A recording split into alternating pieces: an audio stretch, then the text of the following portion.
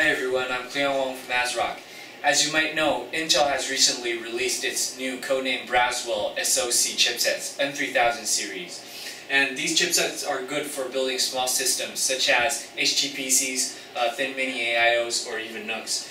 And this time, ASRock has made its first NUC, the Beebox.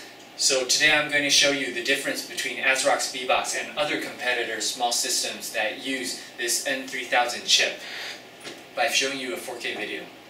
On the left we have our competitor system, which is powered by a N3700, which is the most high-end of Intel's N3000 series. But according to the Intel standards, it only has a single channel memory DIMM, which has a maximum of 8 GB. On the right, we have Intel's Beebox, which also uses Intel, but this one uses an N3000 chip, and it has dual channel memory inside. We have installed two 2 GB memory DIMMs. So on the monitor, you can see that we're both playing a 4K video, but ASRock Beebox plays this video way more smoother. We have an average frame rate of 30, and on the left, with single channel memory, it only has a frame rate of about 12 frame rates per second.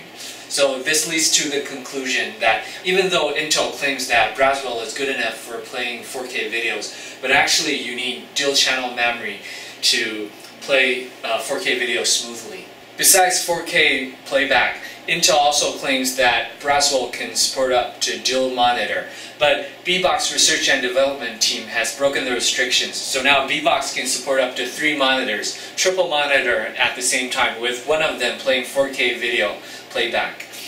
And not just that, ASRock's Beebox can also support stereoscopic 3D and also Type-C USB. ASRock's Beebox is the best NUC out there. It's small, it's fast, and it's so quiet that you can either put it in your living room as an HTPC or you can put it in your bedroom. And with our free bundled remote controller, you can use it just like an ordinary TV and play videos.